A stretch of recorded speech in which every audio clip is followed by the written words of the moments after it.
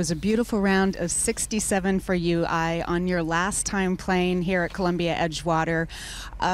You are retiring. What are you going to miss most about the LPGA?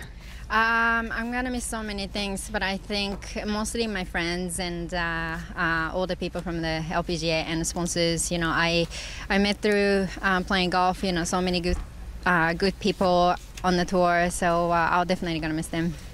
What are you possibly going to do to fill up your time once you retire? It's still up in here. Now I have a time to think about it, you know. But the first, I just want to, you know, settle down and have a maybe normal life a little bit.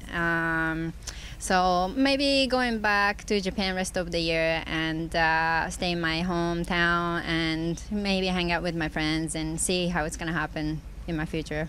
Talk a little bit about Portland golf and what this tournament has meant to you, being a former winner back in 2010. I mean, it's been tremendous week for me. And on the last hole, I got really emotional because I didn't know that the Tom was, you know, bring a flower for me. And but you know, including that, I have so many great memories of this tournament. You know, this is my favorite city forever now, and the people are so supportive of this tournament, and it's just a really enjoyable tournament. So I'm glad I'm playing this week, actually, of my last year. So very happy.